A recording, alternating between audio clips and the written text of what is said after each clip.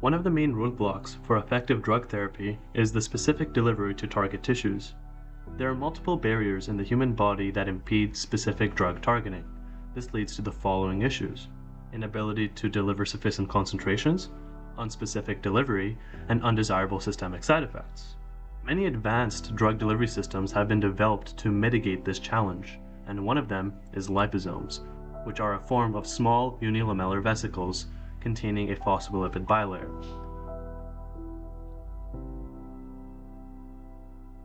Liposomes are usually the size of viral particles, around 100 nanometers in diameter. When drugs are loaded inside liposomes, the lipid bilayer isolates them from the harsh environment of the human body, protecting the drugs and minimizing off-target effects.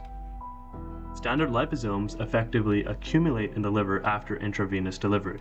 However, within the liver, standard liposomes do not target hepatocytes, the main type of liver cell, but are predominantly captured by Kupffer cells, a resident macrophage in the liver. This leads to a large dose loss, decreasing drug delivery to the target cells or tissue. To take advantage of this intrinsic targeting effect, these standard liposomes are further developed to target antifungal drugs to Kupffer cells for treating advanced fungal infections. Two products are approved by the FDA, Abelset and Ambisome. However, most liver diseases that are associated with hepatocytes cannot be tackled with standard liposomes, such as liver stage malaria, hepatitis C, and fatty liver diseases. Dr. Li's lab has developed a new formulation of SUVs that target hepatocytes. This formulation is called a phospholipid-free small unilamellar vesicle, or PFSUV for short. The formulation contains 83 mol% of cholesterol and 17 mol% of tween-80, an FDA-approved surfactant, but without any phospholipids. The average size of this PFSUV is around 50 to 60 nanometers. In blood circulation, PFSUVs absorb apolipoprotein A2 and are able to escape the blood vessel through small windows, also known as fenestras. They then bind to hepatocytes through a scavenger receptor B1 that recognizes the apolipoprotein A2.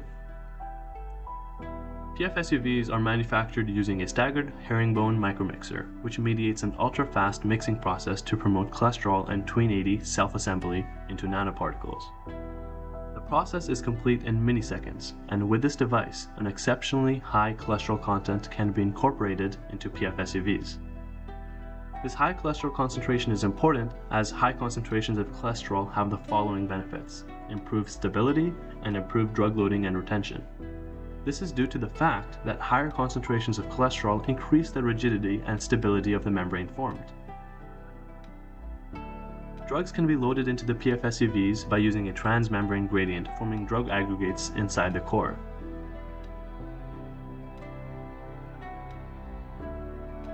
PFSUVs and standard liposomes show different tissue distribution after intravenous injection. Standard liposomes accumulate in the liver and spleen, while PFSUVs predominantly target the liver.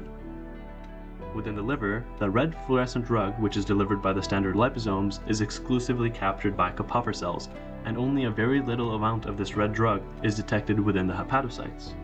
On the other hand, PFSUVs target the red fluorescent drug to the hepatocytes.